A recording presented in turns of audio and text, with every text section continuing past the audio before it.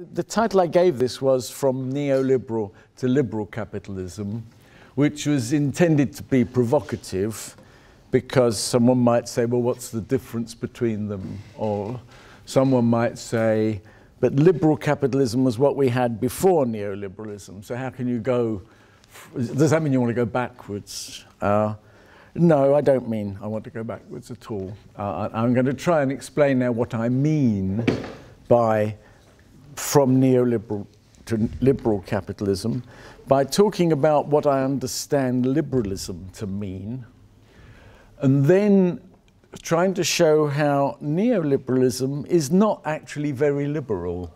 It's only liberal in a very, very restricted sense. And as a result, it has many flaws as a way of governing human affairs. And then I want to talk at the end about so what would be the alternatives to a neoliberal approach to capitalism, and what are the obstacles in doing that. So one starting point is that an acceptance that we are going to live in a capitalist economy for the foreseeable future, and also my own belief, and this is quite a normative lecture, this. Right? Several of you are lawyers. Now, lawyers are always normative, and often I criticize lawyers, but I say, you're too normative, you've got to be more scientific, and lawyers say, no, we're a normative discipline. No, I'm meant to be a social scientist, so I'm not supposed to be normative. This is a normative talk. I'm accepting a capitalist economy, and I'm also saying we're probably better off doing that than trying to have radical alternatives to capitalism. And that might be something you want to talk about when we have discussion at the end. Talking about discussion, I better take my watch off so I don't talk the entire time we have at our disposal. Obviously, if I say it's good to have a capitalist economy, I'm meaning, and this is part of what I'm going to mean by liberal, a capitalist economy that also can accommodate a large role for state activities, publicly owned resources, and also for activities that are neither capitalist nor state, but things from civil society. But basically, I'm accepting a capitalist economy. And now, what do I mean by liberal? By liberal, I mean a kind of ideology or an approach that accepts a large amount of diversity in human affairs. Partly liberalism just values diversity for its own sake, but also philosophically, it says we need diversity because we are never sure that we are right. And this is Karl Popper's vision, really, of philosophy, that we might always be wrong. And we might one day discover that we're wrong, and we want to change our minds. So we must always have the possibility of pursuing alternative paths. We must accept the possibility of error, we must accept change. And we can only do that if we allow a diversity of things to flourish and to exist. Which means also liberalism implies a tolerance, which is different from acceptance. Acceptance is quite a positive thing. You say, yes, I want there to be diversity as a positive value. Tolerance is more narrow than that. You just say, yeah, I don't like this, but I've got to accept it's still there. Right? So the only thing liberalism permits you to not to tolerate is intolerance itself. So that's my model of liberalism against which I'm going to compare and contrast neoliberalism. But I also argue that liberalism as a political strategy can only actually realize itself in its best form through social democracy. I've actually written something called Social Democracy as the Highest Form of Liberalism. And the reason I argue this is that liberalism does have, as part of that notion of acceptance of diversity, a basic idea of equality, some kind of sense of equality. That You can only really have considerable diversity if a lot of different groups and interests have got a possibility to express themselves. But equality in an economic sense is very difficult to realize unless you really try hard to do it. Equality doesn't emerge out of the normal traffic of life. There are very strong tendencies within the market and within human life in general to make things more unequal. So to trying to pursue the liberal vision that every individual should have an opportunity to realize themselves, to develop, you can only really do that with quite a lot of intervention of a kind that classic liberalism didn't accept and didn't understand. Liberalism and neoliberalism tend to stop with the idea of equality of opportunity, so that everyone should have the chance, yes, everyone should have an equal chance to succeed and to thrive. But you cannot have equality of opportunity, this is a simple point, very well recognized, unless there is some equality of starting conditions. So if you imagine a society in which, yes, there is equality of opportunity, a society of complete equality, every child gets an equal chance. Now, at the end of that process, some people have been more successful than others, some are richer than others, some have got a cultural inheritance that's bigger than others. The second generation, therefore, has no equality of opportunity, because the children of the more favoured obviously have a better chance than those of the unfavoured. So the equality of opportunity only ever works for one generation. It can only be something that continues if there are constant attempts at reducing inequalities. Also, the idea of equality of opportunity is rather narrow. It normally means a chance to succeed materially. But if we look at the concept of equality of life, looking at life as something where people should have a chance to develop what Amartya Sen calls their capabilities. This is something that goes beyond just what sort of job people get, but their capabilities to enjoy and have a rich life. To get equality of that needs an enormous amount of public policy and health and education and many other areas. And so if liberalism has a vision of a kind of universal achievement, a universal equality of chances, it actually needs to go far further than liberalism itself, and it therefore actually needs the strategies of intervention that only social democracy has really developed as positive policies. And so for me, liberal capitalism actually requires, in the end, a lot of social democratic politics. Now, how do we look at neoliberalism in that context? Neoliberalism is liberal to the extent that it believes in the market. Now, the market is one of the ways in which liberalism expresses itself. If liberalism is about diversity, an ability to change your mind, an ability to adapt, an ability to be flexible, ability to change, then ability to recognize a particular path has been wrong and you need to adjust, then the market is actually one of the institutions that enables human beings to do that. If you have an economy that doesn't really use the market, then all those things about adaptability and change, ability to realize when you're wrong, are much more difficult to achieve. And if we look at the history of the Soviet economies, I think we see this, that that was a model that they used markets in the Soviet system, but in a very controlled way. And that system simply couldn't adapt and change. When it got into a crisis, all it could do was collapse entirely. Whereas capitalism, using markets, has this ability to adapt. It meets crises like in 2008, but it can come out of crisis. It can change its ways. It's like one of those insects that can keep changing its colour, well, insects and reptiles that can change their colour according to the context they're in. Capitalism is able to do that. We might not always like what it does, but it's got this capacity to change. So the market capitalism is very much a part of liberalism. But for neoliberalism, that's it. Market, full stop. So what do we do if the thing that's going wrong is the market itself? Because there can be no market in markets. There is just the market. Certainly the neoliberal vision of the market, there is just one market.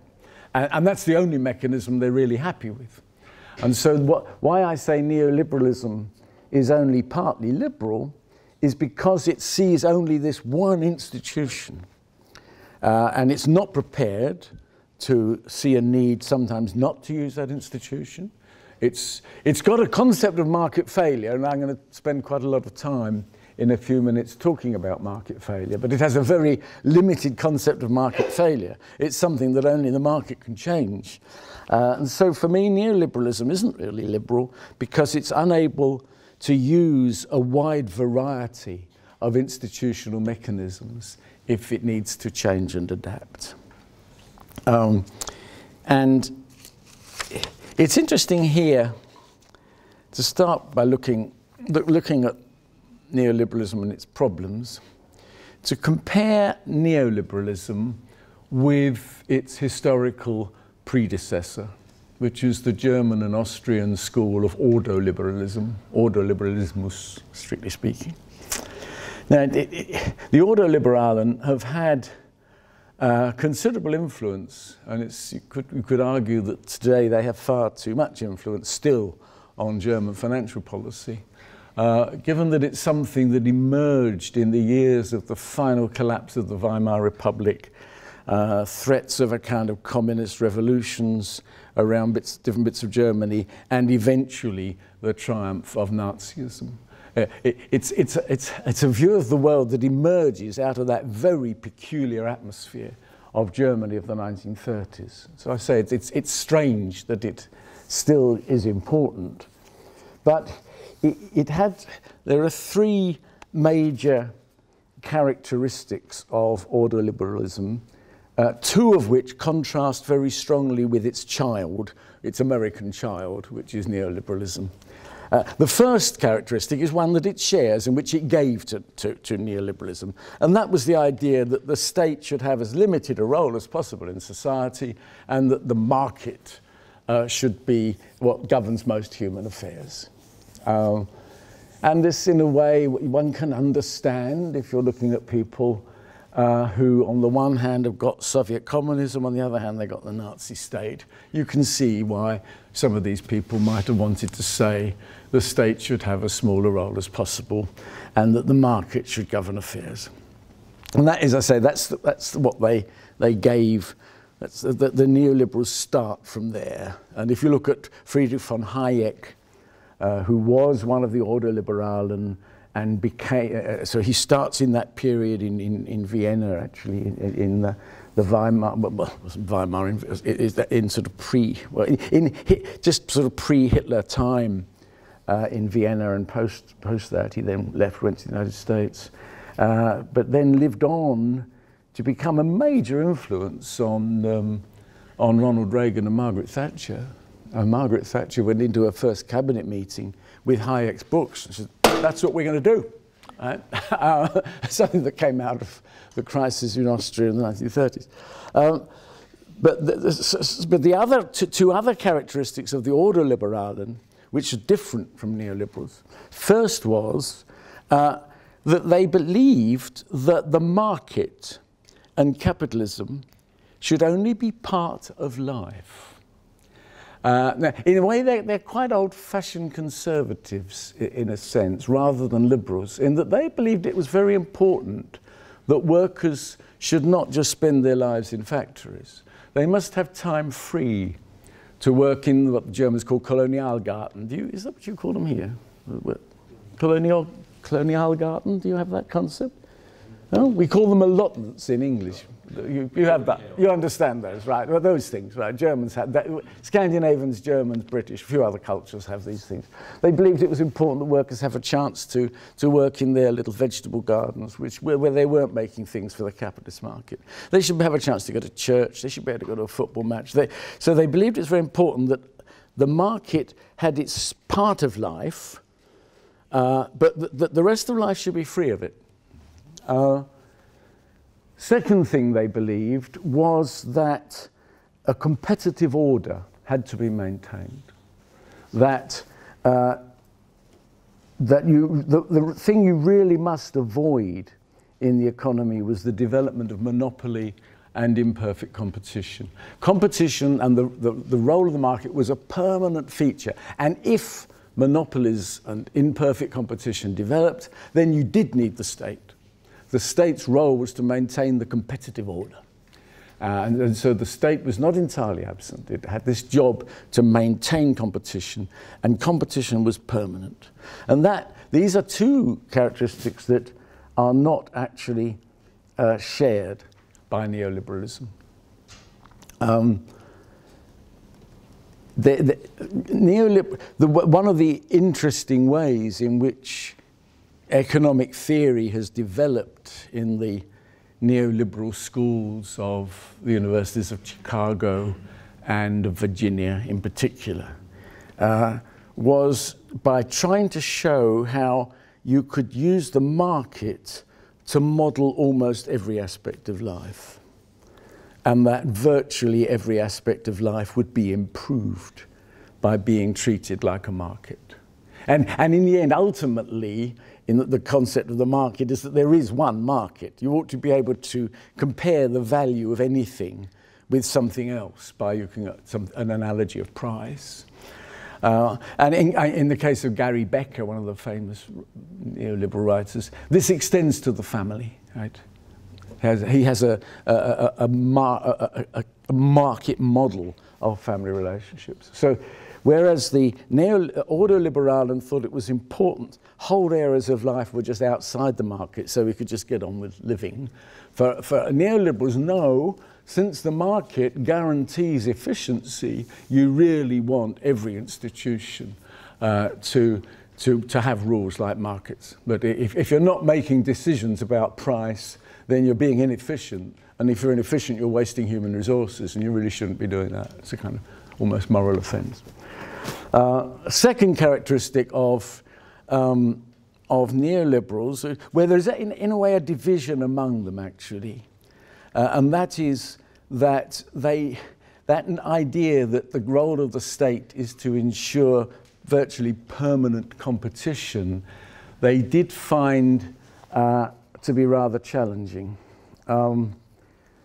Partly, well, you can look at this cynically, or you can look at this generously. Looking at it cynically, too many of them were getting paid by large corporations to want to maintain that belief. And one's thinking more of the lawyers than the economists here. Or one could say, actually, they just realized that in many sectors of a modern economy, you simply can't maintain constant competition, or large numbers of competitor firms. There's the tendencies towards concentration are so strong in some sectors, it's stupid trying to insist there must be lots of producers. And this came to a head really during the 1970s, or early 80s, when the US economy was beginning to have trouble competing, in particular against German and Japanese competition. This is before the Chinese entered the American demonology. And there's this Chicago School of Law and Economics came to the administration, the Reagan administration. They said, look, one reason we're falling behind is you have this stupid antitrust law that every time a firm gets too big within its market, the antitrust people come along and try and break it up. And actually antitrust, they said, was a form of communism, really. Maintaining constant competition was a form of communism because it was a form of constant state intervention. And And the Reagan administration listened to this, and several of the academic lawyers who'd been developing these ideas were appointed as judges in the commercial courts. And US antitrust law then went into a period when it said maintaining the competitive order doesn't mean you have to keep on having competition. It means when someone's won the competition, become the biggest firm, or what, 3 or 4 biggest firms in a sector, they have the right to keep those prizes. That's the competitive order, is giving prizes to the winners of the competition. So there's a complete division within neoliberal thinking. On the one hand, one's got those who continue to believe, no, we must keep trying to reproduce competition. And in a way, they're the ones who are theoretically more pure, because the whole concept of the market economy and the role of the market as having this dominating role in life is that the market enables us to keep choosing. Right? The market is where you get the power to choose, whether you're an ultimate consumer or a purchasing firm. You keep on getting the right to choose, and if firms don't do very well, they leave the market, and that increases efficiency. New firms can easily enter the market, which improves diversity, and that's the kind of model of the market that is offered to us. But of course, if you say, well, actually, the competitive order means that some firms win, and that they then get the prizes, that model becomes very, very weak, because you no longer get this constant choice. So in a way, there's a kind of theoretical purity about those neoliberals who've continued to believe in the market as permanent competition. But they've also been unrealistic. And I'll talk in a minute about why they're unrealistic. The other ones are what I call corporate neoliberals, who believe that there's an outcome to competition. Often it's totally artificial if you try and break up large firms, or try and force large firms to permit minor competitors to stay in the market. All you're doing there is keeping inefficiency going. Because if a firm can't survive in the market, it's actually using resources badly. Better wipe it out. One notable occasion when this argument was used was in the case of Microsoft before the European Court of Justice. Because both the US courts and the European courts of commercial courts have continue to have struggles, really, between these two models of what does competition mean. Europeans have been less willing than the Americans to accept the notion of competition as something that is won. And the European Court of Justice is more likely to insist that competition must be maintained. And so it's usually in the European Court that cases against large corporations lead to dramatic consequences. And in the case of Microsoft, it was when Apple was sort of dying, really. And the case was brought that Microsoft were refusing to allow Apple products to use their platforms. And so if you bought Apple computers, then all you could use was Apple equipment. You couldn't have access to any Microsoft software. Microsoft were producing extraordinary software. And the case of Microsoft was, Apple is this stupid, failing business. It's a totally inefficient, incompetent model. We ought to be allowed to crush it. And the consumers would gain from the death of Apple, because they would then get our efficient products without having to have this nonsense. And the courts found against Microsoft and found that and decreed that they had to permit Apple products to use the Microsoft software in order to sustain competition. Now, here we are about 15 years later with Apple being a loathsome monopoly capitalist that's trying to drive everybody out. So clearly Microsoft were wrong in arguing that there was no future in Apple and that sustaining it in the market would only lead to inefficiency. On the other hand, Apple itself has become a similar monopoly, showing just how difficult it is to sustain markets in these areas. But that was it was an important case for testing out these two ideas of what the competitive order is. Now, so neoliberals have got these two things where they've departed from the original ordoliberalism. One, this really not accepting that any area of life should be free of market forces. And secondly, however, not in contradiction to that, accepting that the market can mean a kind of more or less end to competition because of the acceptance of large corporations. Now, going on from there, looking in more detail at the general contestation of both ordoliberals and neoliberals, that really the market can solve most of life's problems. And therefore doesn't need that wider range of institutional possibilities that I said liberalism and social democracy do entertain. And this is where we come to the idea of market failure, which is a concept neoliberals use. They will admit, yes, the market sometimes fails, and some of them will then say, well, yeah, and actually there is a role for the state in trying to ensure the market can work. Others will say, no, if a human goal is worth having at all, then the market will find a way. So there's, in practice, in public policy terms, the former always wins. It's very difficult to define a perceived problem as not actually existing. And so neoliberals are usually found devising ways in which the state can create markets where they don't exist in order to solve some of these market failures. And one area of market failure is in the area of public, what economists call public goods. And these are goods with two very strange characteristics. That they're called non-rival and non-excludable. Non-rival, it means that the consumption by one person of the good doesn't actually prevent another person from having access to it. And if there's a loaf of bread on sale in a shop and I buy that loaf, you can't have it. But if I breathe in some air, it doesn't stop you breathing as well.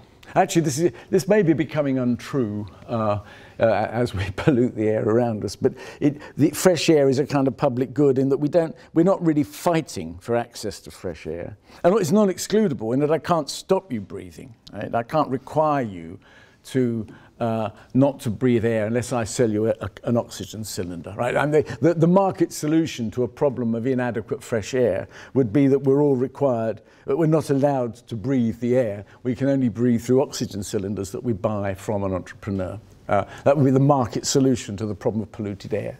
But the problem with public goods is that although they're non-rival, non-excludable, they can be damaged. And this is the pollution question. I mean, two of these market failures relate to the pollution question. This first one does. So a public good, the ocean is a public good.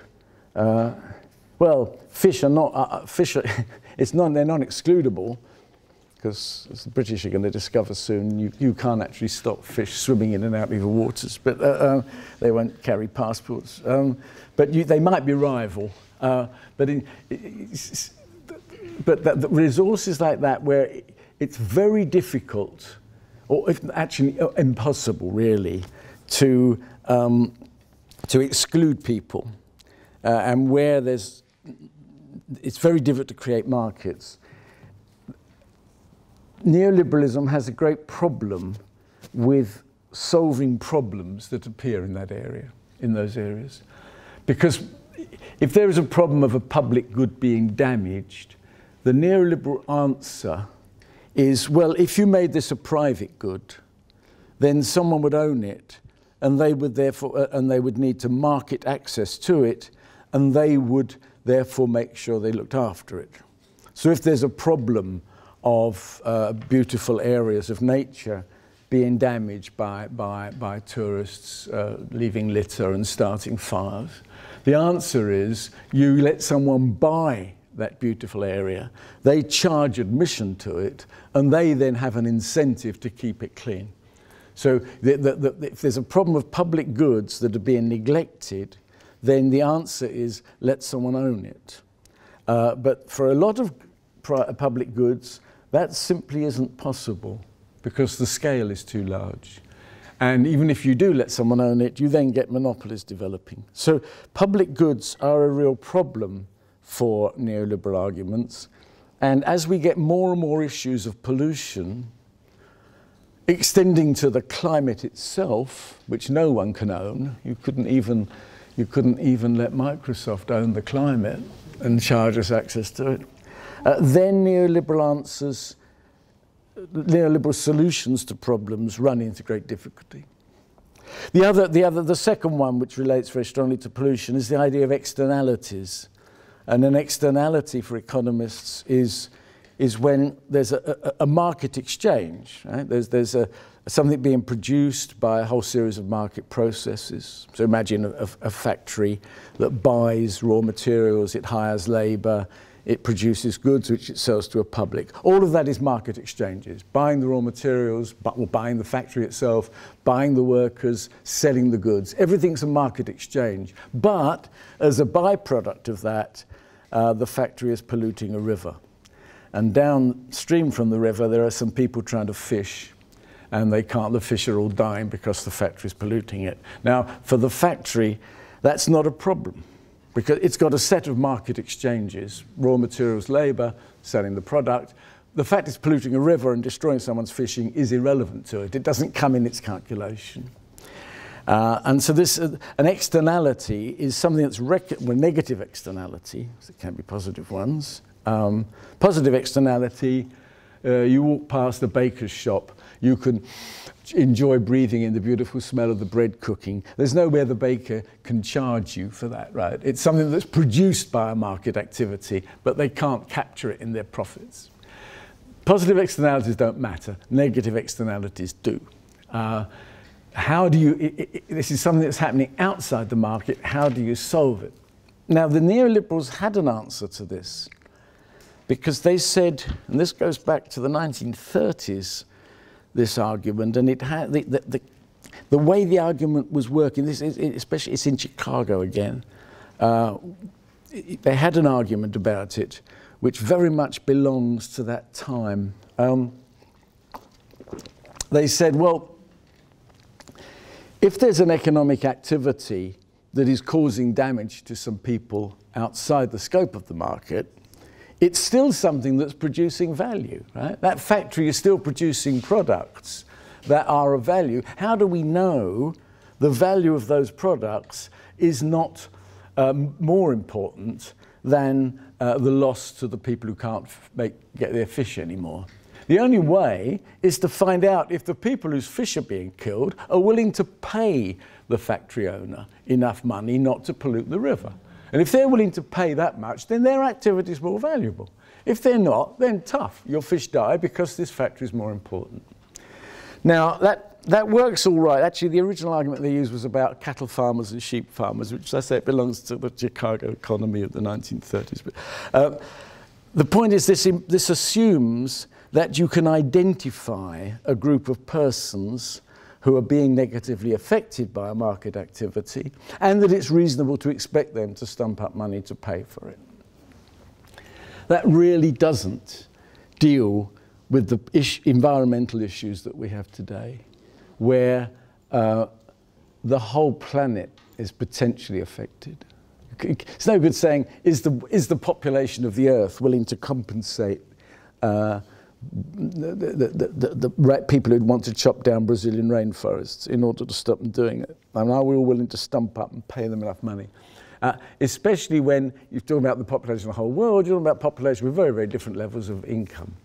And so the whole climate change issue and environmental damage issue simply is too big for either the public goods argument or the externalities argument. This is why I say neoliberalism falls down. And it's not surprising that quite a lot of neoliberal economists are climate change deniers. Because the only way to deal with this is to say, well, it's nothing we can do about it. It's not a human issue. So it's not relevant to the market.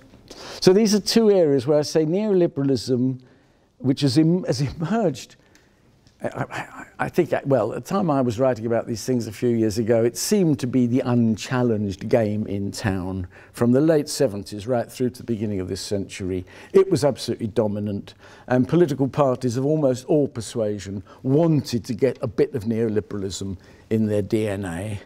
But today it becomes increasingly difficult to sustain that this is the ideology or the theory that's going to solve many of our problems.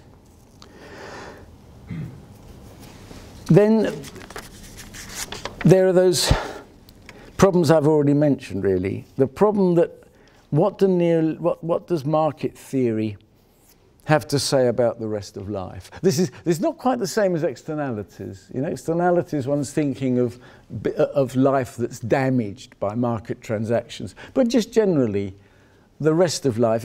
If we can only make decisions through the market, what about whole chunks of life that are outside the market? How do they get any attention at all?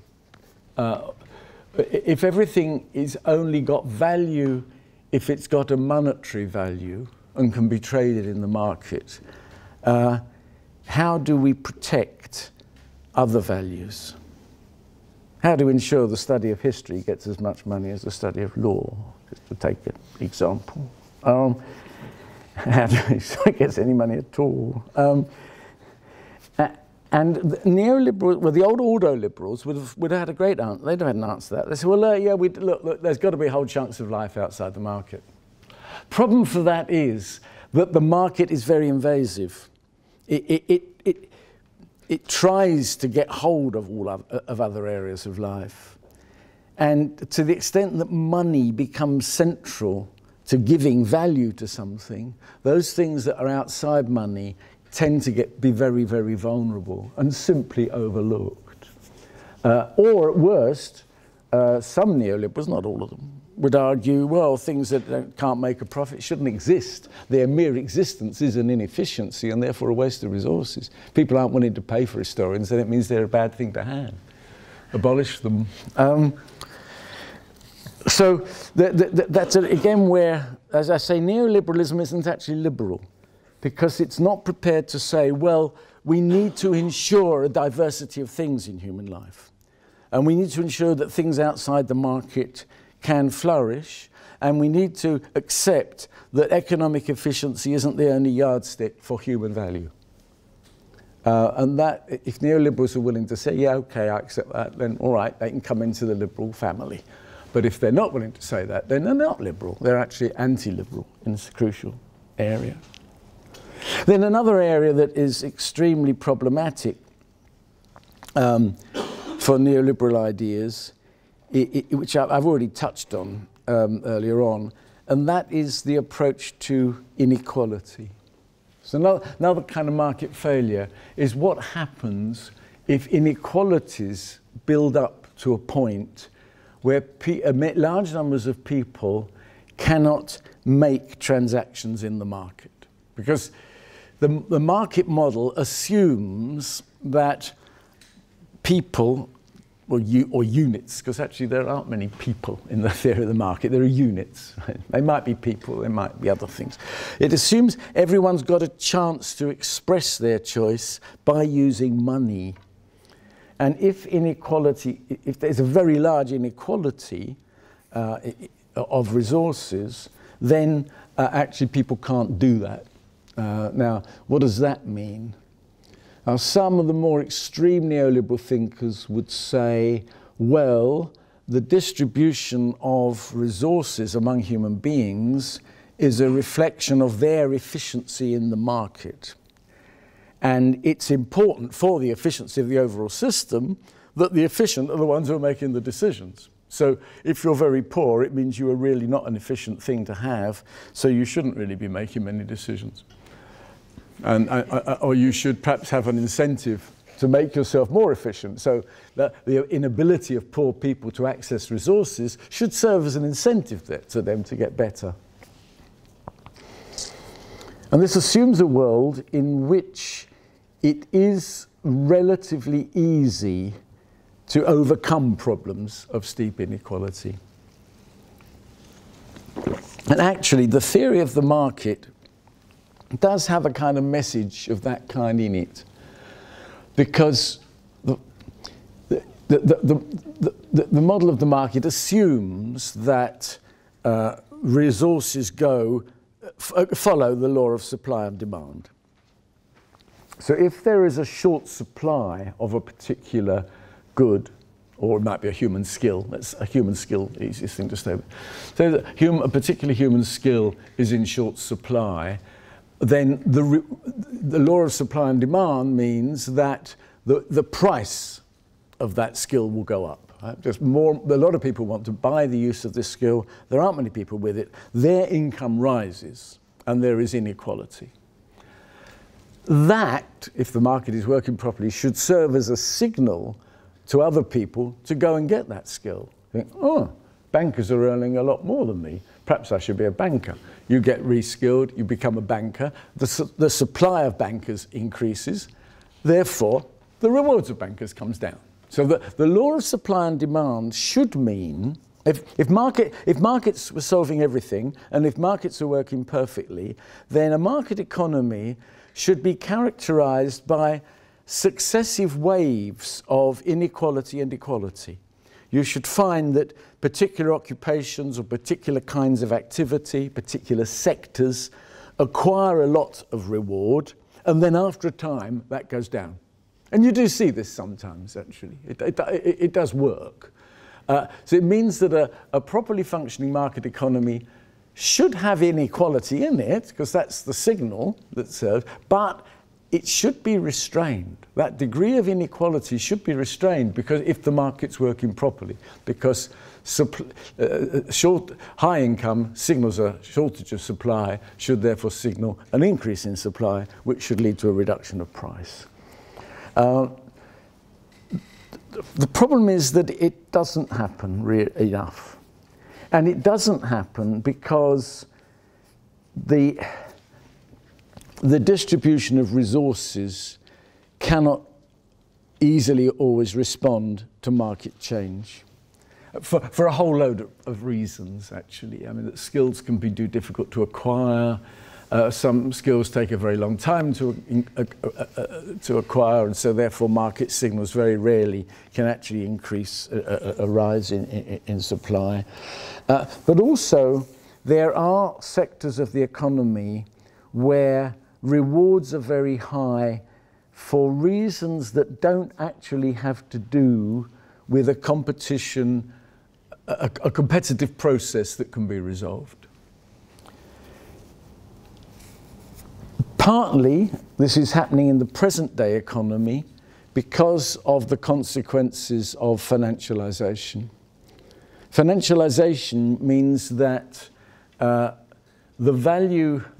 rewards going to a particular activity depend not so much on that activity satisfying a consumer demand, but on a willingness of people in the financial markets to believe that that activity has a future.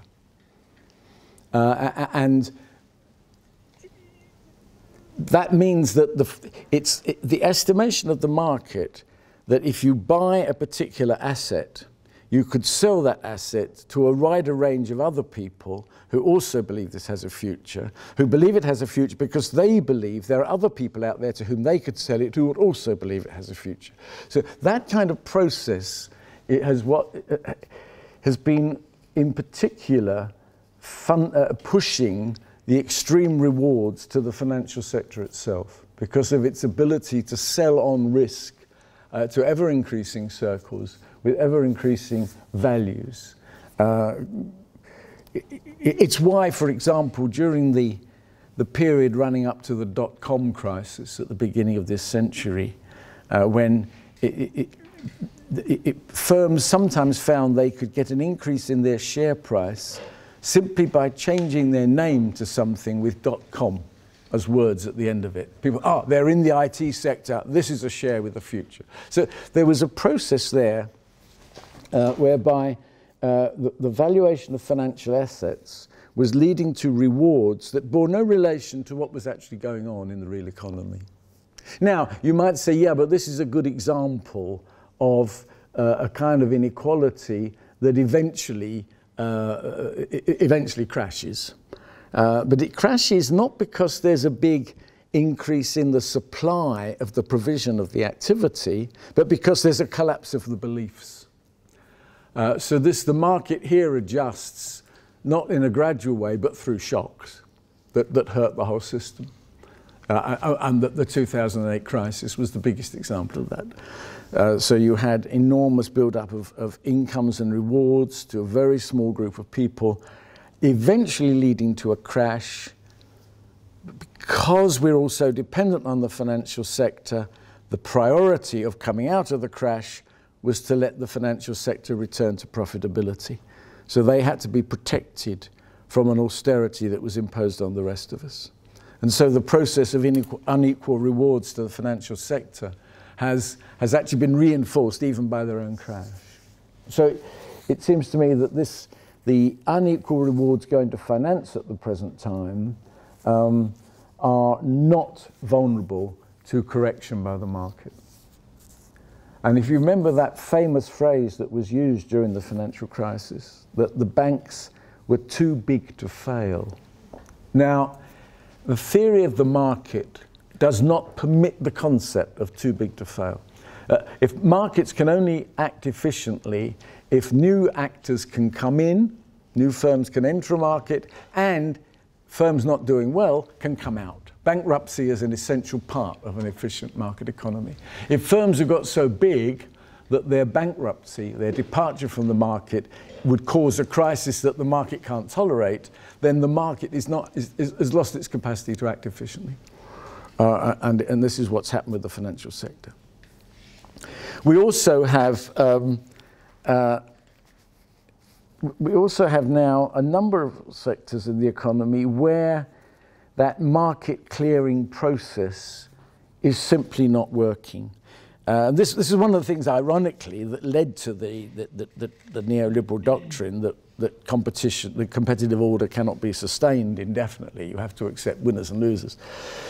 There's a number of sectors where it seems that simply can't happen. The energy sector, for example, with the oil production especially, where you need enormous resources in order to be active in that sector. It's very difficult for new actors to come in.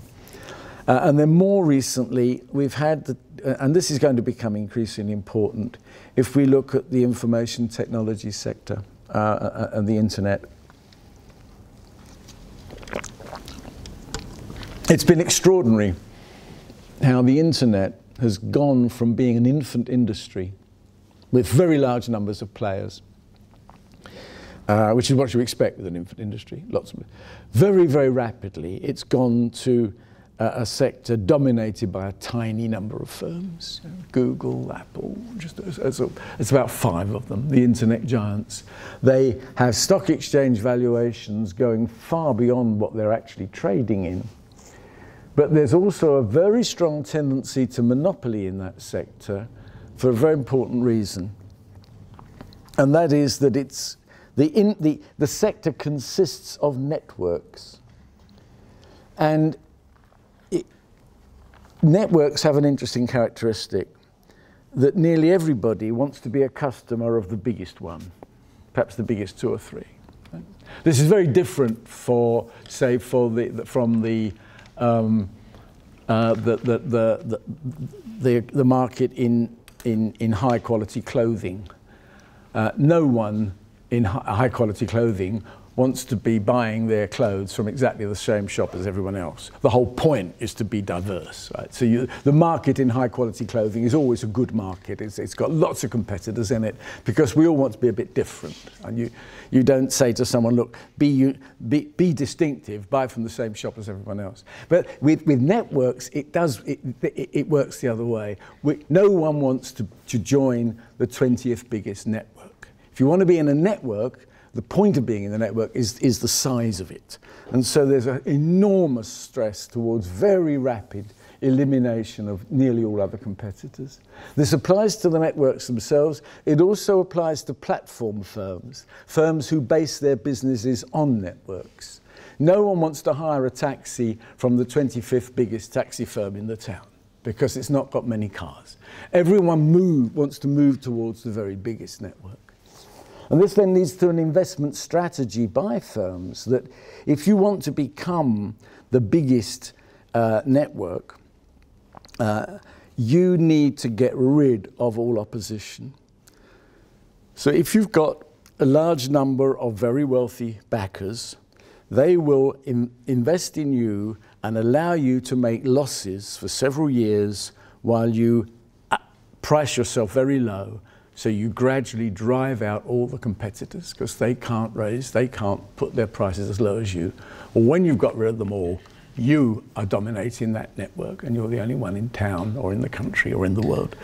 Now, so we've got sectors at the moment, the very characteristic sectors of the new economy have these network characteristics, which means that the competitive model isn't working, and it means that enormous inequalities are going to develop.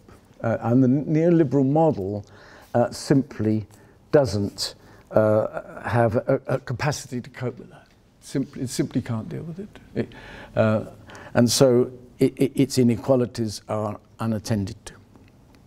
Now, we know what to do about these problems. And neoliberalism became a very dominant ideology during the 80s and 90s for various reasons. We've now seen through the financial crisis, through the development of network economies, through the climate change crisis, we've seen how it's inadequate. And it doesn't take great brains to work out what to do about it. And the idea that there's an idea often around that neoliberalism is the only game in town, that all the other ideologies have been smashed by it.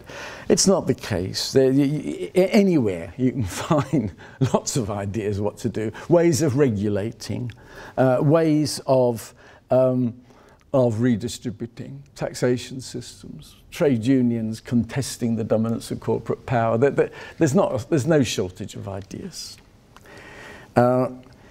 What has been going wrong in recent years is that there's been an acceptance by other political traditions that this was the only game in town. And so other political traditions have adapted themselves to become more neoliberal and have therefore forgotten the value of what they had themselves. I'm running out of time, but just give a few examples. It has been clear for some time, and this is one of the things that gives neoliberalism its strength. It's clear that we're going through a period of enormous change in occupations and sectors of the economy. Whole industrial sectors are just disappearing in the Western world, partly through global competition, partly through automation, and instead new kinds of work are developing. And yet in many countries we have a system of helping workers' security by protecting people in the jobs that they have, making it difficult to sack people. Not for individual offences, but because their job's no longer needed. And this became one of the issues that neoliberals used very heavily, and that job protection laws were preventing the market operating efficiently. Then policymakers did start to realise that actually people in the economy did actually need a bit of security in their lives, and a world in which people didn't know from one day to the next whether they had a job or not, and where when they lost it, they were in a desperate state. That wasn't good. It wasn't viable. And so policymakers in Europe and elsewhere were a bit puzzled. And then they discovered the Dutch, and then they discovered the Danes. And concentrating on the Danish case, because that's where we are, they said, aha, the Danes have reduced their job security laws quite considerably. They made it much easier to sack people. But they have, and almost alone in the world actually, very, very good active labour market policies for retraining people, helping them get new jobs. So new social policy will be, you get rid of job security laws, but you provide all this training and active labour market policy. And this was a model recommended around Europe.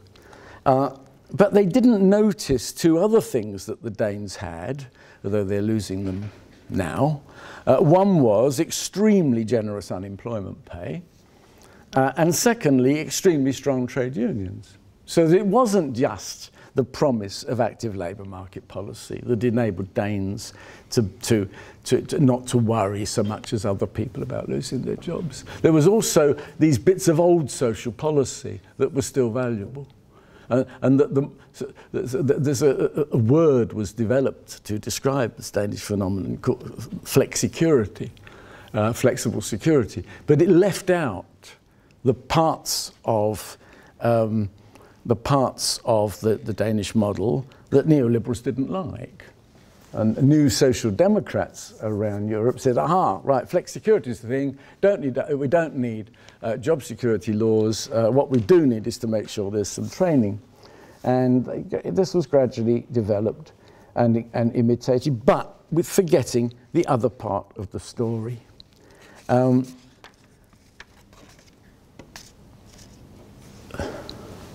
Also, there was something else that actually leads us on to a topic beyond today's topic. So it's always good to stop when there's something else to talk about. The problem of inequality. Social democrats have always had inequality as an issue on their agenda. But as they started to be influenced by neoliberal ideas, then inequality became a bit of an embarrassment because it meant disobeying neoliberal rules. It meant saying you don't accept the inequalities that come out of the market. You redistribute. And neoliberals really didn't like that. Neoliberalism is a model of low taxation, low public spending. So the main mechanism for redistribution was being seen as problematic. But social democrats had this concept of reducing inequality.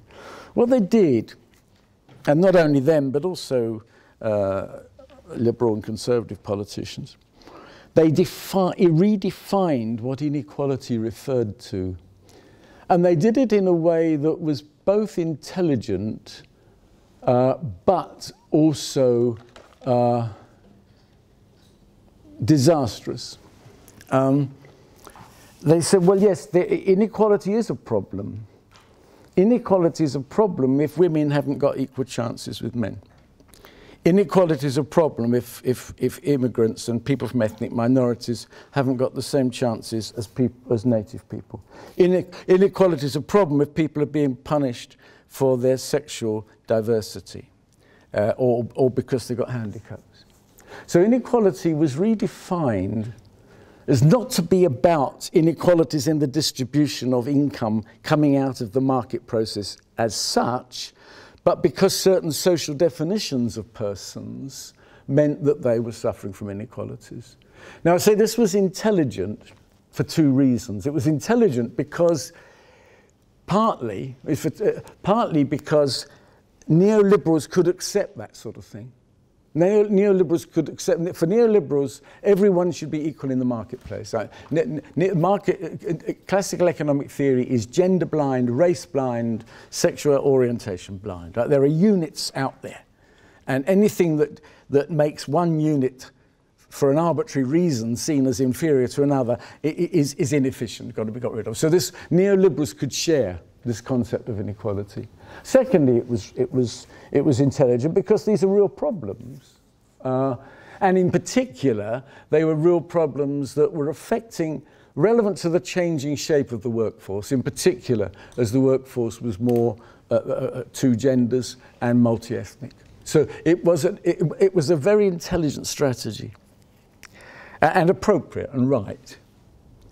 But it also meant dropping concern with inequality affecting the population as a whole, affecting normal inequality of income and in its redistribution. And in particular, it meant that that white men were feeling that nothing was being offered to them anymore.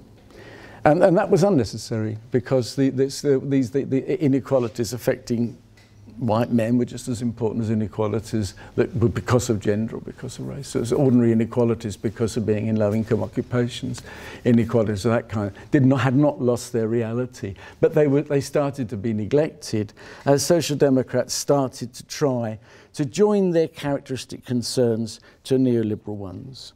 And that has actually now given us a lot of other problems. I wanted to go on and talk about some of those other problems and about what...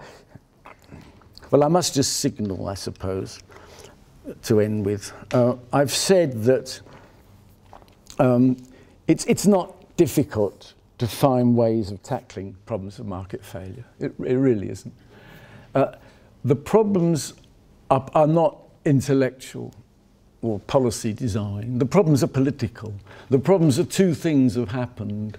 One is that with globalization, the power of capital and of business has become greater than the power of democracy, because the economy is up here and politics is down here at the nation state, and it can't reach. And it's possible for capital to escape the reach of individual nation states. Second problem is that the support base of critical policies, which for years and years were carried by the organised working class, that support base is declining simply because they're not there anymore, and because it's become difficult to build new coalitions that unite and bring together other groups in the population. And then in the middle of all that have appeared what people call right-wing populists, taking part of the electorate that might have been part of a critical mass. So the problems as to why, although neoliberalism has got so many failings, why it's very difficult to get a political force that effectively contests it, is the way in which power resources have changed in an era of globalized capitalism and a declining working class. But I've gone too long, so I'll stop there. Well, thank you very much for the lecture. Gives us plenty of time for discussion also with you from the audience. So I just to be a chair for a moment and would want to see if there are some questions or comments. After the release of these Panama Papers and related things, we have seen that this supposed free market only works for the people who don't have enough wealth to be able to beat the system, right? And there doesn't seem to be any solution to that particular problem in the near future. I mean, eliminated tax havens, people continually talk about this, nothing ever happens, right? So that I think is one possible thing to think about, as a solution. I mean, if there could be a solution, right? The whole climate thing, I think, is very, very bizarre because it is precisely this area that there was an attempt to impose a market solution, and there was actually a functioning market in carbon certificates for about 4 years, and several people, including Al Gore, made hundreds of millions of dollars selling these, and one of his partners in this was Maurice Strong, the UN head of the Rio conference. So if you look at the actual efforts that have been taken in this area, the windmills, these are basically massive transfers of wealth to the rich. I mean, in the UK, one of your biggest climate campaigners announced that this solution of putting solar cells on the tops of suburban houses or whatever, this was a massive government transfer to the rich. I mean, all of these alternative energy things have ended up being subsidies to the big operators, it seems like. I mean, you know, none of them are sustainable. And they've basically been bonds to the super rich that can invest in these things. So those are sort of my critical points. Then on the more constructive side, we have a lot of people have said, well, the whole austerity program in Europe, this European Central Bank is out of control. Nobody can really control it. There's 24 different bosses, you know. And they're saying, well, maybe some cryptocurrency would be the solution. I mean, you know, totally different way of managing economic life, you know, aiming to transcend the old system, totally. I mean... All right, so do you want to respond, right, or take more questions? Let's collect a few, shall we? And then I'll, yeah, so excuse people. And then I can put myself on the list, and gentleman over there, and Heltek, great. Yeah, all right, thanks a lot for this very interesting talk. About, I guess, a shift or an enlargement in the challenges of liberalism from equality and diversity to more existential questions related to the climate and the question of survival, I guess. Now, just to pick up what you said towards the end, that we have ideas and measures how to deal with this, the problems like intellectual and family support base.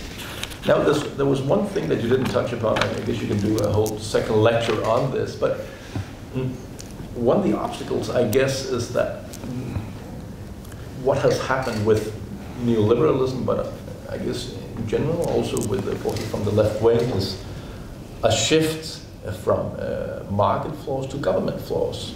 So basically, the institution that is to take care of all these problems is actually the government or the state or other political institutions.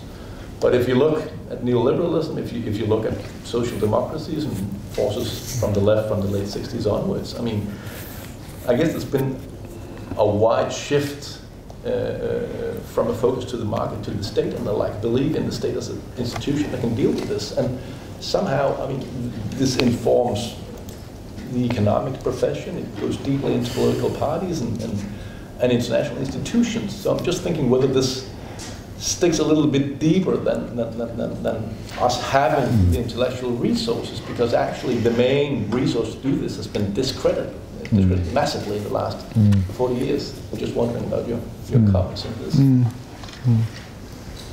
Well, if I may add my own, because it in fact relates to what Niklas just said, and that concerns the role of the state in the neoliberal ideology. And now I understand that for you, neoliberalism is also an economic theory or economic doctrine, which then informed concrete policies, but it's also perceived as a sort of over-encompassing ideology which just simply governs the man's thinking about social problems today. That, as you said, parties would think there is no other game in town. Now, I would want to ask, how do you perceive, in fact, what happens is also a sort of occupation of the state by the winners of this competition, so that you have, in fact, oligarchs who do not only have economic power, but they also get governmental power and exercise it to further increase their power over the society. So in the US, Trump, Berlusconi in the past in Italy, and now increasing number of governments in Europe have this problem with very wealthy people going to the government and becoming the governors. So in fact, they use the state to increase their social power they already got through economic means. Yeah, shall I come in on all these? There's actually that last one, it links up with Niklas's point and also your first point. It's something I didn't deal with properly in the talk. And that is that one of the things that neoliberals profess to believe in. And one of the things they've told us is that we need to get the state out of economic life. Now, the state is used, first of all, in order to establish the market and maintain the rules of the market. So these people, well, there are libertarians, of course, who are almost anarchists, and they just believe if human beings are left alone, they produce the market. They don't. They produce warfare, they kill each other. But most neoliberals will say the state is needed in order to establish property rights, in order to establish the market. Some would say in order to maintain the competitive order. So it's not actually the case that neoliberalism does not believe the state has an economic role, but it does believe that, they do believe that the state has a very restrained economic role. However, various things have happened that mean that is the opposite of the truth. Partly, if you generate large inequalities of wealth, you generate a very wealthy class that has various things it can do with its money. Now, it might just spend its time buying yachts and aeroplanes, but it might also buy politics. And particularly in the United States, you can more or less buy a politician. There used to be limits on what you could do with corporate money. The corporations didn't have the same rights as citizens to use their money politically. A series of decisions by the Supreme Court during the early years of this century got rid of all those things, and that corporations have most of the rights of individual citizens, which means there's virtually no restraint at all on the ability to fund political causes. And that means that you can use your wealth to buy policies. That's one thing that's happened mainly in the United States, but not entirely. A second thing that happened, and that's a consequence of neoliberalism, because the neoliberalism produced enormous inequalities because of the way the market works, and then the inequalities enabled this gap between the economy and polity to be bridged. So neoliberalism enabled the breaking of its own rules. Secondly, one of the consequences of neoliberalism was that, what Nicholas has mentioned, the collapse of a belief in the competence of the state. Now, interestingly, there's a kind of fight back by people who believe in public policy. And they said, again, it started in the United States and then has spread first to Britain and then to the rest of Europe. They said, look, the state can be competent because the state can behave like a private corporation. It can give its people incentives. It can learn modern managerial methods. What we need to do is to ensure that the methods of private business come into the state. Then the state can be competent. This is that. So these people are coming in from left field. I mean, they're not straightforward neoliberals at all. But that meant you had to break down a lot of the traditional barriers that existed under a liberal economy to protect the state and business from each other. So where you used to have rules, in this country, for example, and in my own country, rules that limited what ministers and senior government officials could do after they left office. They were banned from working for firms that they'd worked with in their jobs. And similarly, there were limits on how business people could come into government.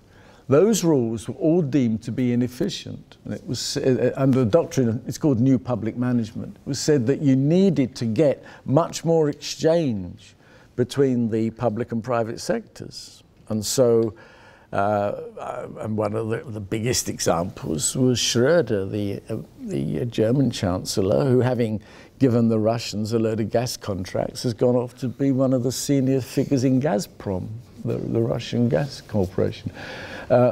There became, in the United States, they've always had this concept of the revolving door because these rules weren't so strict there. But you have people working for Goldman Sachs going into the US Treasury saying, it would be very good if we liberalise finance in all these ways so that banks could invest without much security. And then having done all that, they go back to Goldman Sachs and start to earn the money that's come from that deregulation. Then they go back into the Treasury again because they want to deregulate a bit more. So you have the revolving door, which has meant that the liberal and neoliberal strategy, principles that say you've really got to be careful about the relationship between the state and the private sector. Those rules were all collapsed.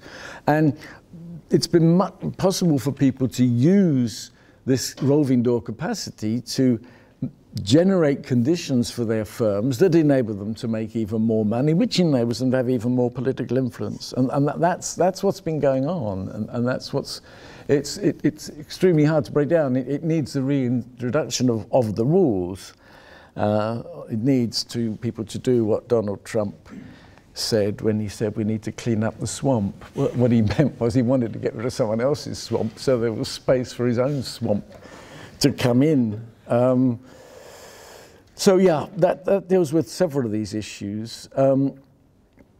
And that question that Nicholas raised, you've got some other points I'll come back to in a minute, but there's that strange collapse of belief in the state that happened just over a few years.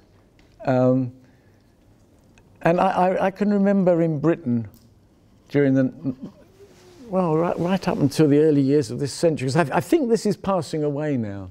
But I remember I was working at the University of Warwick. I was in the business school, and I was in the part that dealt with public governance. So I was at the real interface here between business and public sector.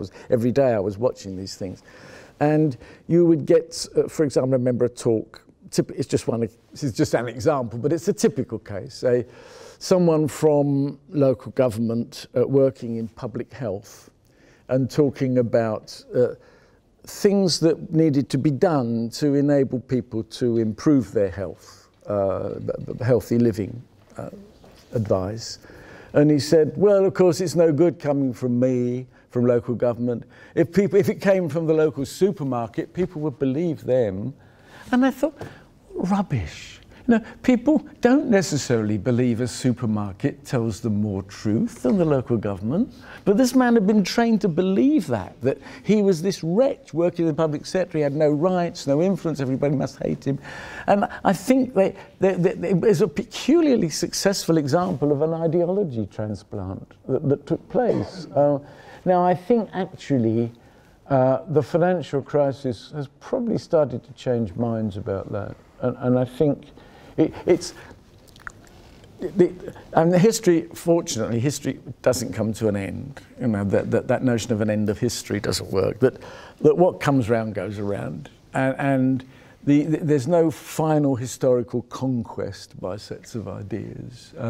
But it is certainly true we have come through a period when there were these beliefs that the state was by definition incompetent, and public business by definition competent. Now, there is a kind of rationale there, you see. It's true that that it's possible for government not to have great incentives to keep modernizing and improving. And it's certainly true that there does need to be a pressure, that the way that the market puts pressure on people working in private firms. We've got to get better, we've got to do better.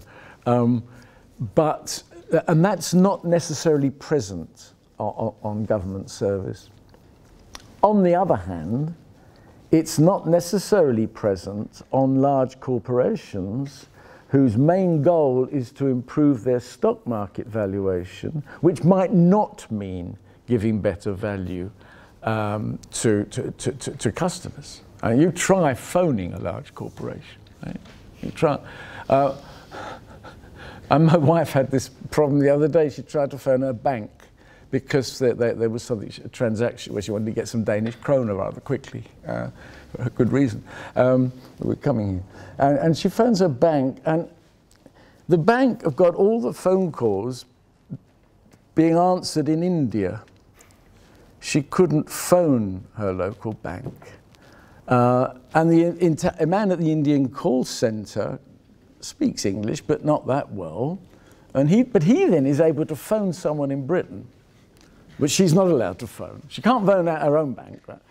They then phone him back, and they say that she can't exist because her name is a man's name and she's a woman. But that's because he pronounced her name wrongly. Now that wasn't because it was an inefficient state. This is one of the world's most successful and profit-making banks, because they don't need to have someone who answers a phone to a customer. That's irrelevant to their stock exchange valuation, especially when there's only about 4 large banks in the country. And if they've all got Indian call centres, then you can't say, well, I'll go to another bank, because you won't actually be able to get out of that. What they're competing, not about service to customers, they're competing about stock exchange valuation. So, yeah, there are interesting things here.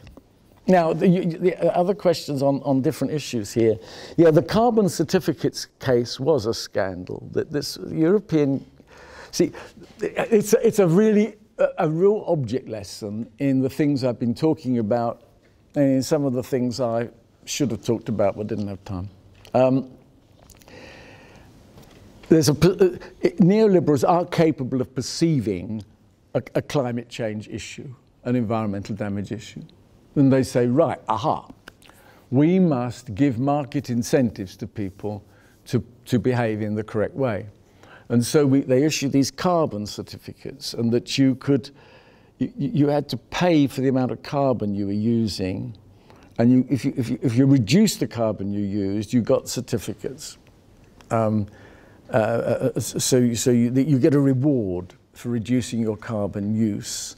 And you can then sell these certificates to countries and firms who are unable to reduce their carbon. And so they've got to pay the carbon tax, but they get these certificates from you, which they can use to offset the tax. Right? So you introduce a trading. It's meant to give a series of incentives to people to reduce carbon use if they can.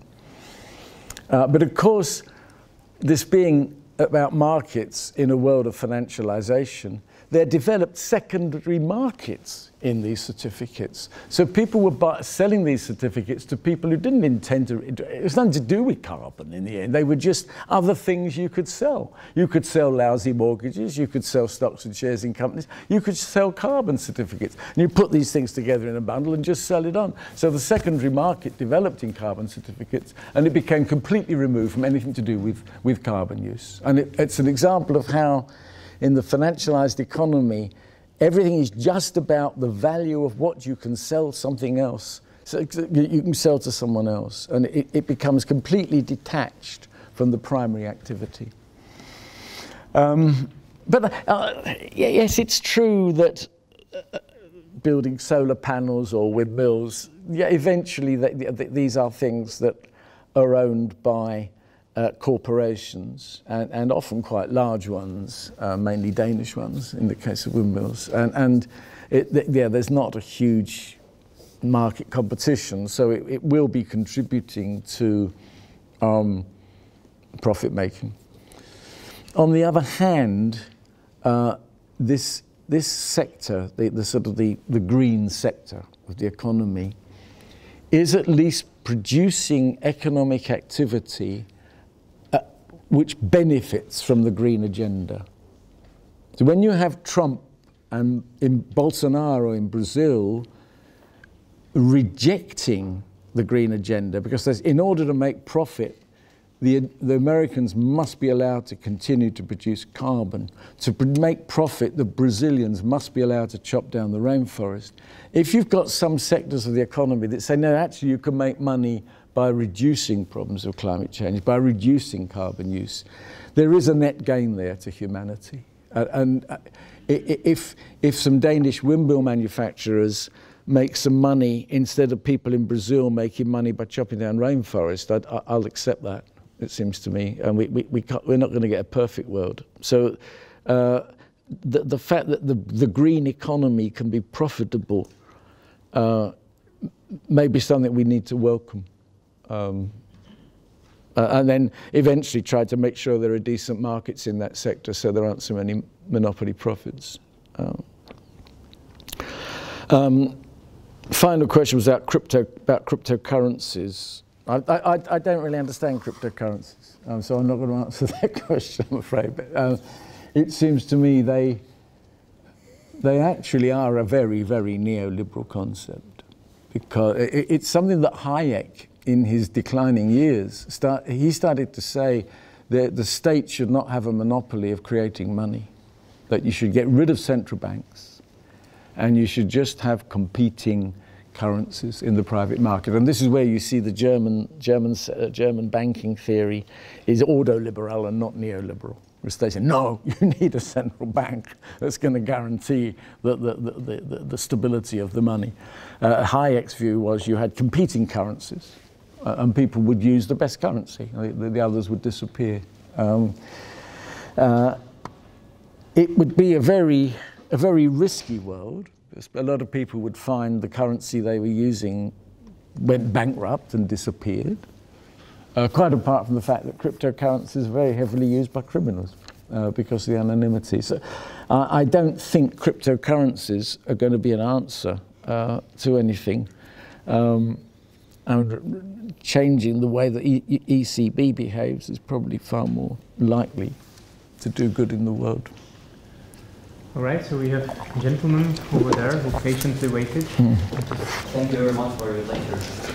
In the end, you said something very interesting, that the problem is not intellectual. And I agree with that if we lived in the 90s.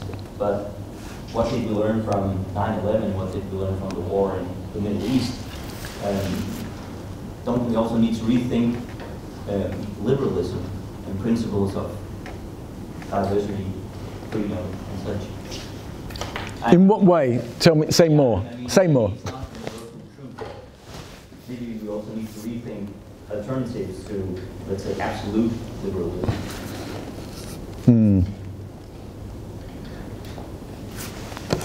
Right. Look, you collect a few more. Yeah. Sure. Carol?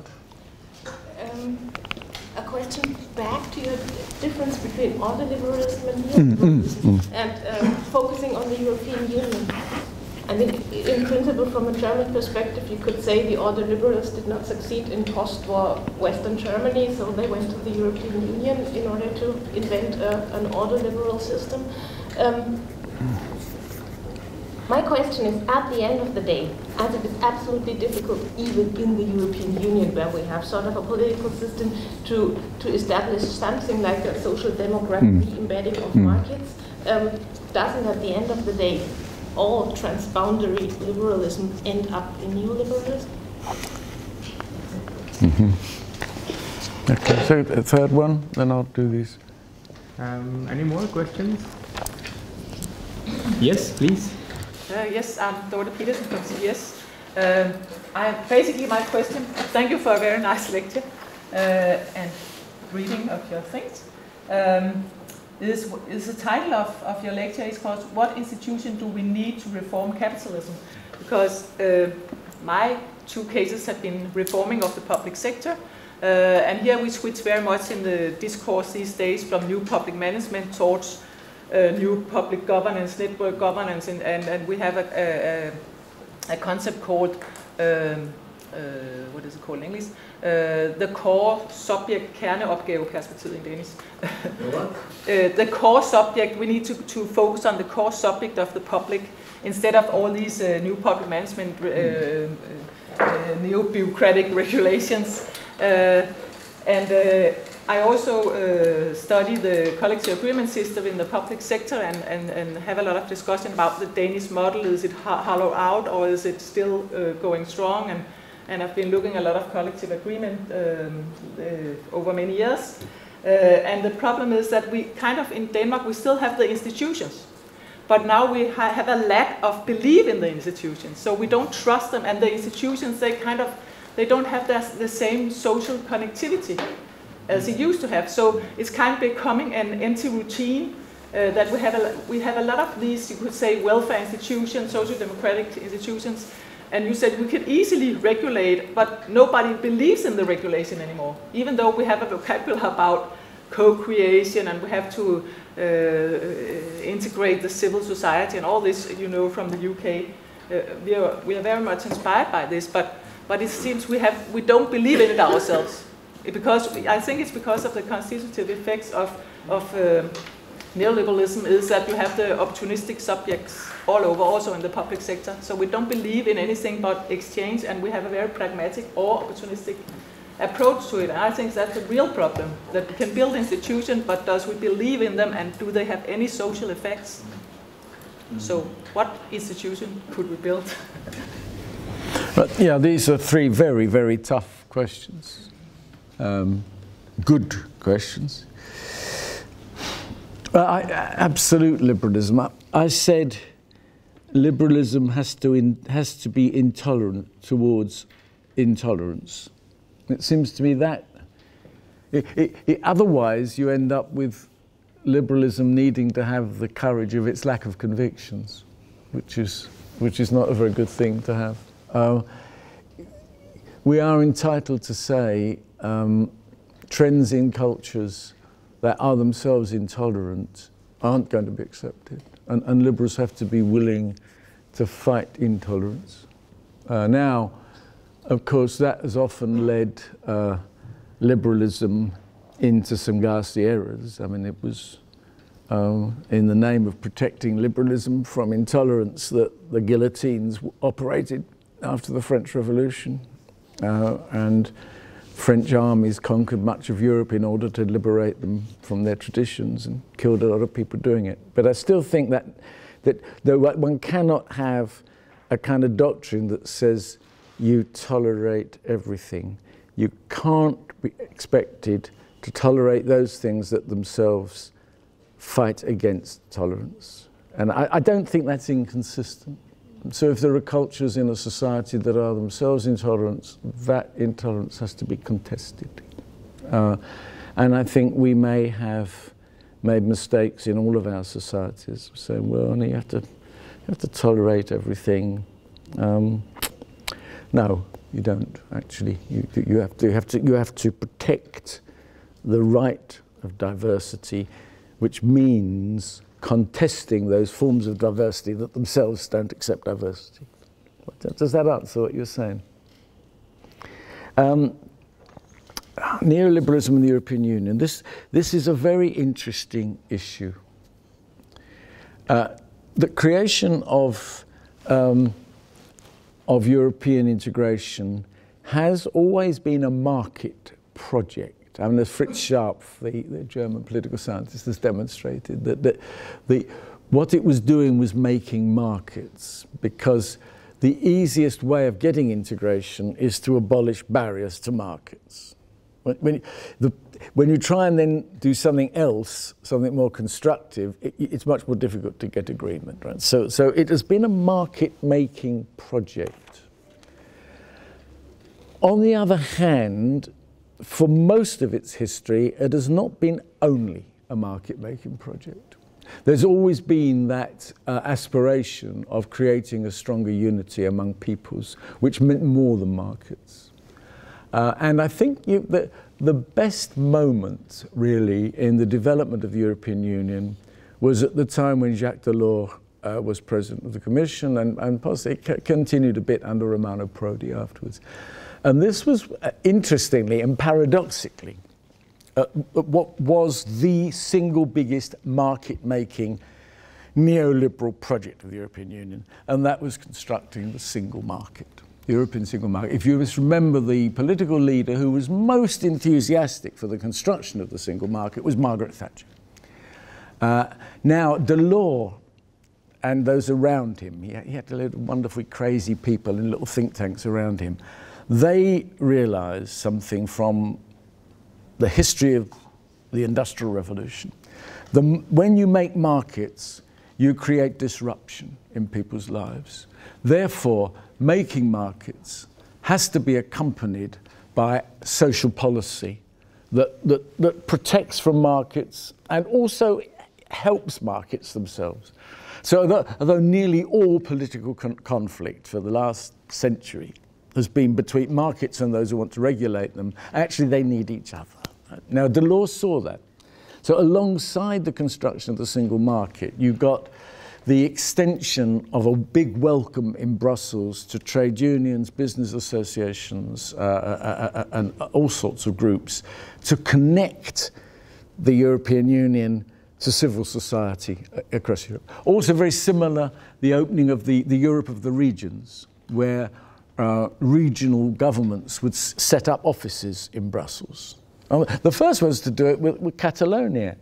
And the Spanish government of the day said, this is treason. You can't have a Catalonian office in Brussels. This is now routine. And even British regional governments, we don't have regional governments, British regions have offices in Brussels. So there was Europe of the regions, and also even of localities, in that there were European Union policies for attacking social problems in particular towns around Europe. So this original single market vision was, yes, you're constructing more markets, your marketization, but you accompany that with a whole load of other policies. The social chapter of the Maastricht Treaty came out of it as well. And that, it seems to me, was the high point of understanding the relationship we need between markets and other policies. They go together. After that, particularly when Barroso was president of the Commission, it moved into a much more neoliberal phase. And there's a famous day when John Monks, who was the British trade union official, who was the president of the European Trade Union Congress, went along to see Barroso. And he said, I've come to talk to you about the future of social Europe. Barroso said, well, in that case, you're 10 years too late for your appointment, because we've forgotten about that now.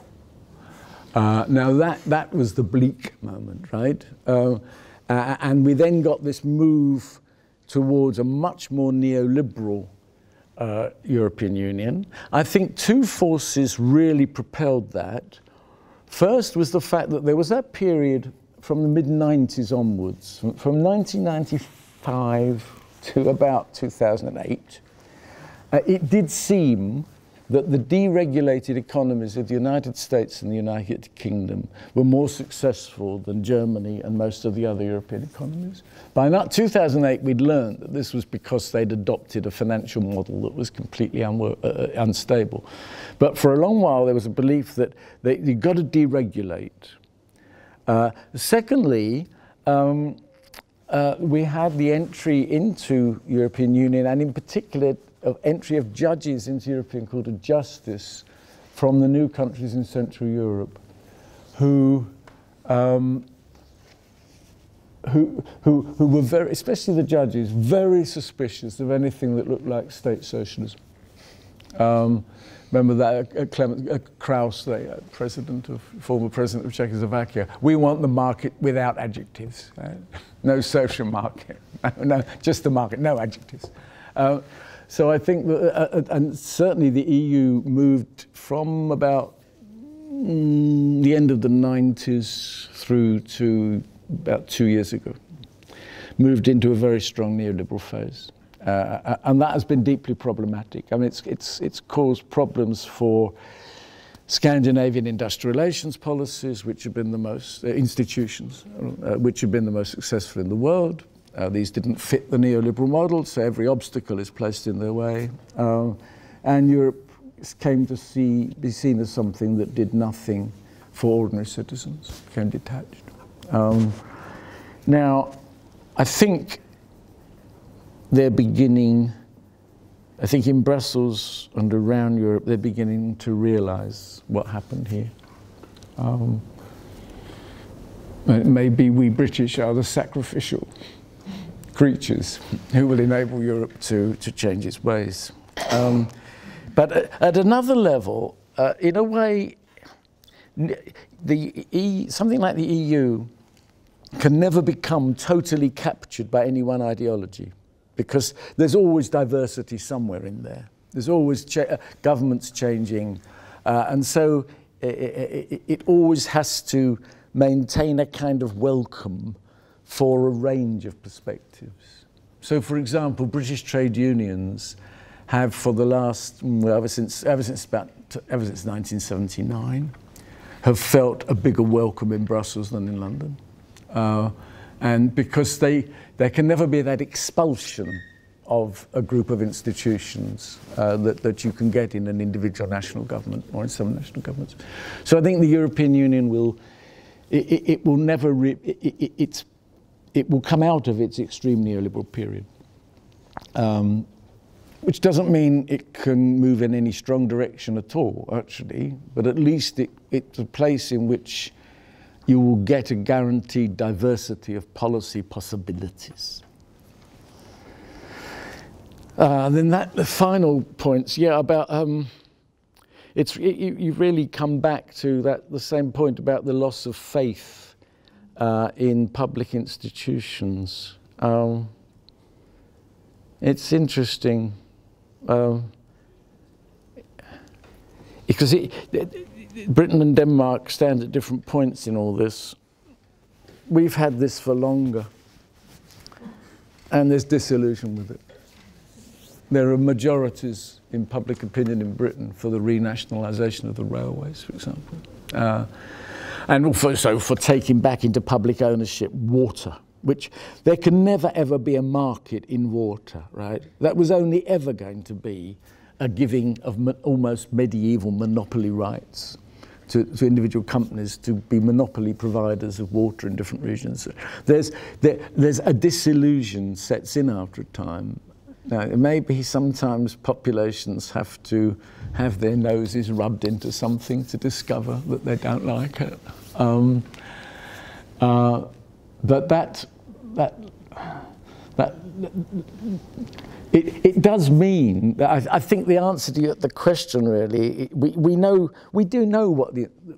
how to design the institutions to do the jobs we want. You're really talking about a lack of political faith and courage among the people who should be able to perceive the need for certain institutions.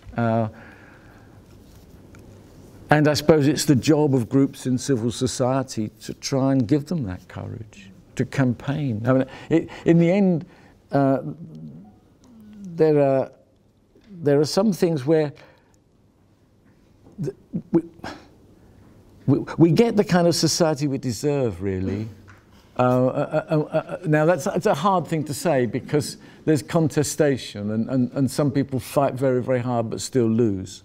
But you have to fight. You have to contest. And so if we get these, as we got in Britain, these privatised public services, which are just not being managed well. And government is having to take back the contracts because they're failing. Now, groups in civil society point to this. They point to the emptiness of a lot of the promises around privatisation. For several years, we had a thing in Britain called public-private partnerships. PFI, Public Finance Initiative. PPP is the general concept. The British version was private finance initiatives, whereby the government would sell a facility, it might be a hospital, to a private firm, and it would then lease back the use of that hospital. Now, that meant it was a very new Labour project because it meant you could get money from the private sector to build some institutions. And they will say to you, look, those hospitals would never have been built if we'd not had the PFI. But it has two negative consequences. One, the lease has to be paid back over years. That institution is indebted. Every year it's got to pay back money for the people from whom it's been leased. Secondly, it cripples changes because there's terms of the lease. You've leased it for this purpose. You can't change the purpose of it. You can't change the structure of it. And it's now been abandoned as a disaster. So learning has to take place, and we have to have groups in civil society who point to the learning. We can't get beyond ourselves as human beings in the end. We need more disasters to believe in our own institutions. Yeah. Yeah. So that's perhaps a good point to end. It's not totally pessimistic. It gives us some hope. Yeah. So let us thanks again to Colin for his lecture, and next lecture in the series is going to take place on the 7th of December with Samuel Moyne talking about the history of human rights after equality. So we are very welcome to that lecture as well. So. Thank you.